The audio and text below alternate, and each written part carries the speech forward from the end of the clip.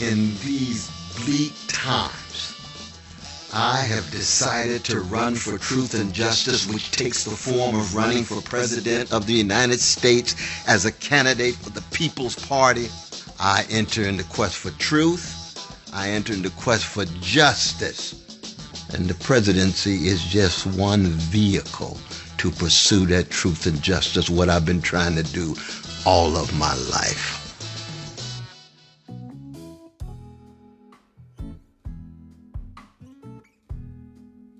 The Grange movement in the 1800s was an agrarian political movement among farmers who were fed up with the corporate monopoly over grain.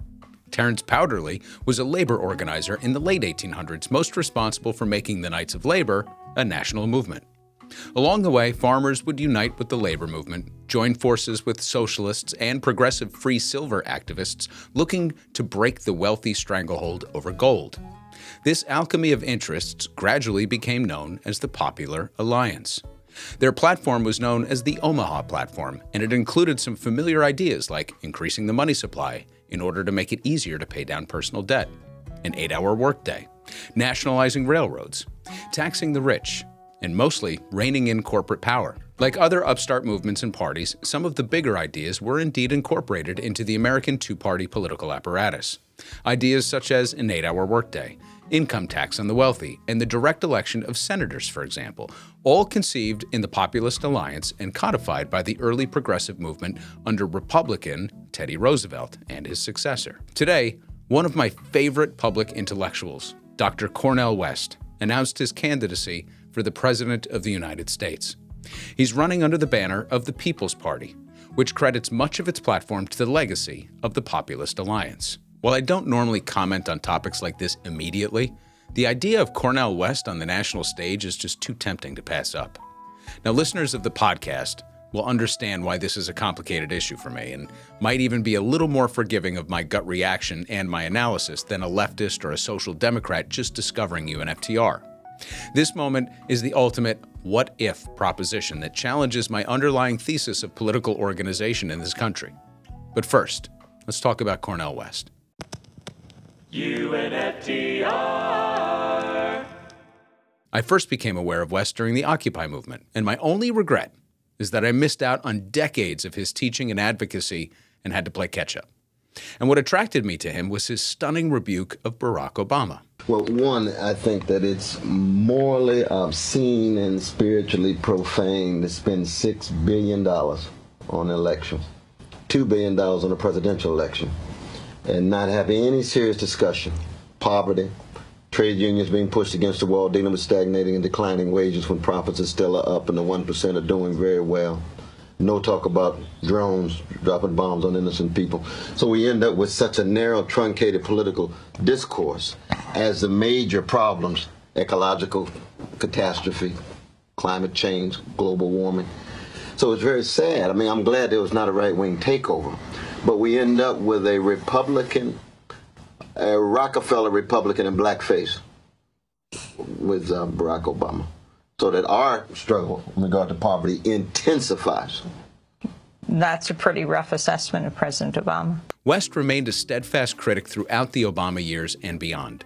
He called Obama's liberal use of drone strikes a war crime, said he was right of Nixon on health care and the environment, criticized him for propping up the establishment and failing to prosecute executives on Wall Street. And he was transparent all along that he was doing it because he's an honest broker. And it cost him. He lost a lot of friends in the liberal establishment.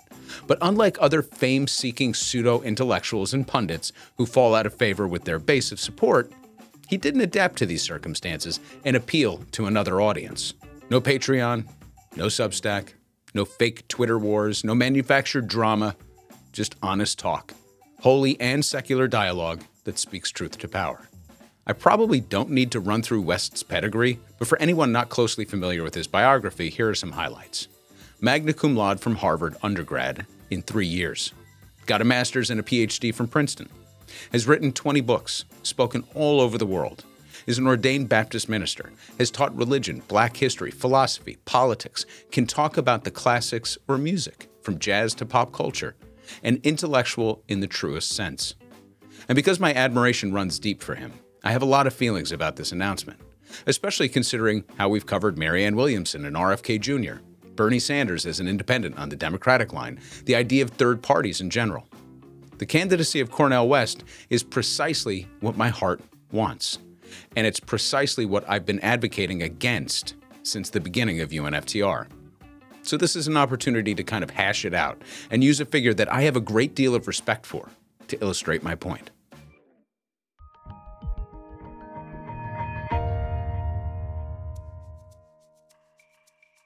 First, let's talk about pragmatism.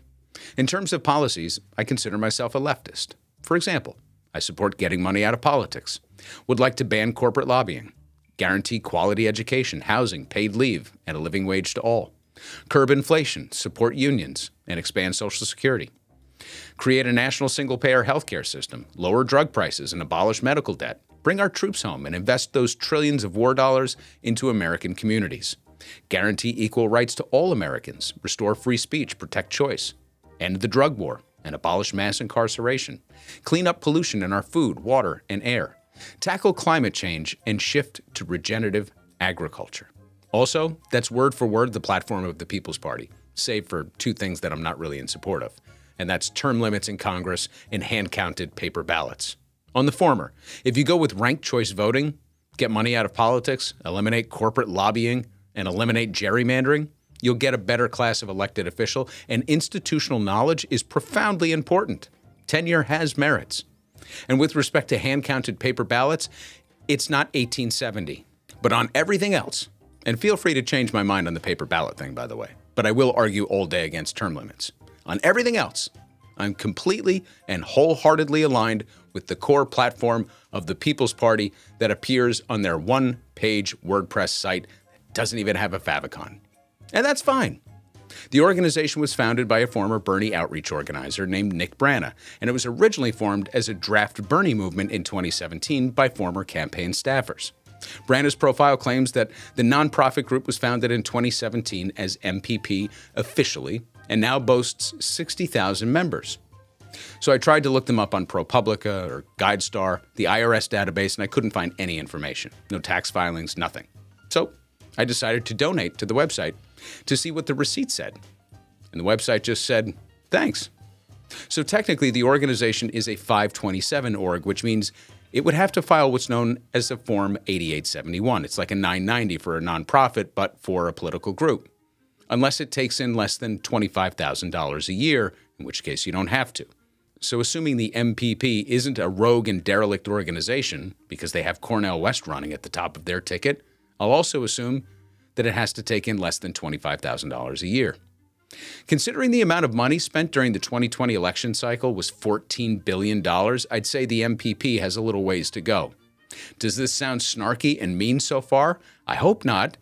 And then again, I do. It's a reality check. But hey, every movement has to start somewhere. Well, just look at the other third-party options in this country, like the Working Families Party, or the Libertarian Party, Conservative Party, the Constitution Party, the Green Party, the Independence Party, the Moderate Party, the Mountain Party, the Peace and Freedom Party, Progressive Democratic Party, Tea Party. So many parties! I sure hope I'm invited, but what will I wear? In order for these parties to run candidates in local, state, or federal elections, they have to first get on a ballot. And that takes a lot of money, and organizing, outreach. All of these other parties have been doing it for years. And now the People's Party is just now jumping into the game with arguably one of the greatest American intellectuals in our little history. Some good news is that they were able to get on the ballot in the not-so-great state of Florida, where at least they're mandated to file campaign finance disclosures, so it's here that we get our first glimpse of the organization and the fundraising prowess of the People's Party. For the last election cycle, they were able to raise and back their candidates with a grand total of $1,700. So, one state down, 49 to go. Plus D.C., Puerto Rico, and American Samoa. Hey, we're on our way, right? And look, I get it. I really do.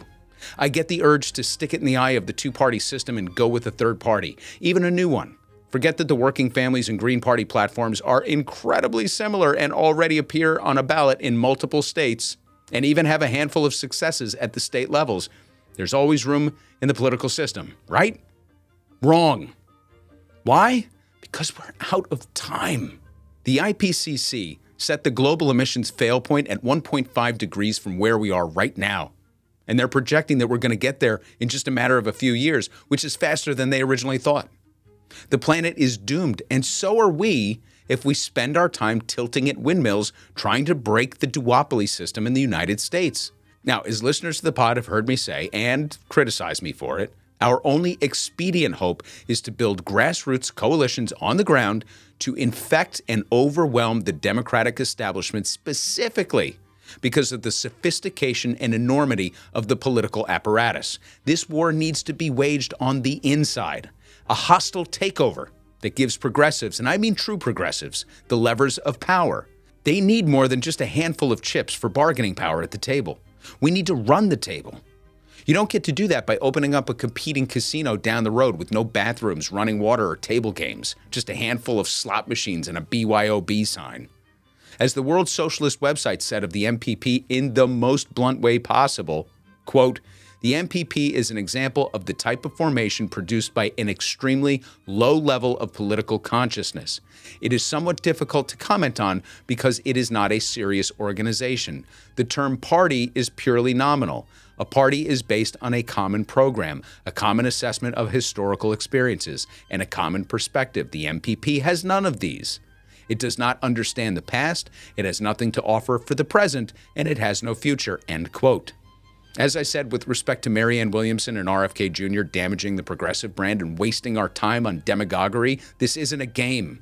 And I get it that there are still a bunch of disaffected Bernie supporters out there that are still miffed at how the DNC undercut Bernie, not once but twice. I'm one of them. But his campaigns were successful enough to have pretty long coattails that have taken the Progressive Caucus in Congress from a handful of members to nearly 100. And that number will continue to grow if we do this right. But when you let people like Williamson and Kennedy chip away at our attention, people with literally no political experience or inclination that they can build organizations and coalitions, we're tampering with the most expedient method to move progressive ideals forward. So what are we to make of Cornel West? Does he fall into the same category? Well, yes and no. Had West thrown his hat into the ring as a Democrat running on a socialist platform like Bernie, but even further left, I'm all in. What's the difference between him and Williamson or Kennedy?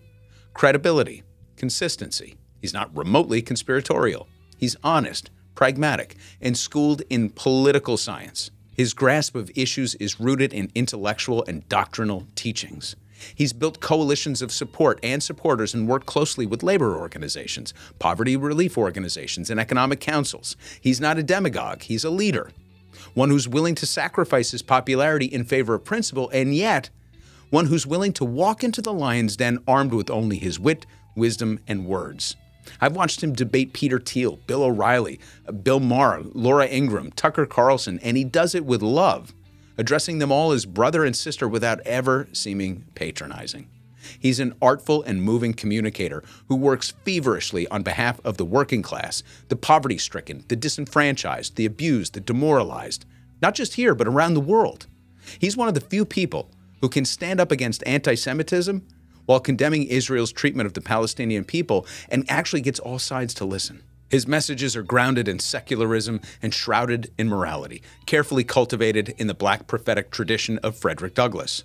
As he's often said, it was Douglass and the abolitionists who pulled Lincoln to the right side of history, Eleanor Roosevelt who pulled FDR to the right side of history, and it was Dr. King who pulled LBJ to the right side of history. And in each instance, the right side is always left. Cornel West deserves more than a nascent platform with zero transparency, one balloted state, and $1,700 in the bank.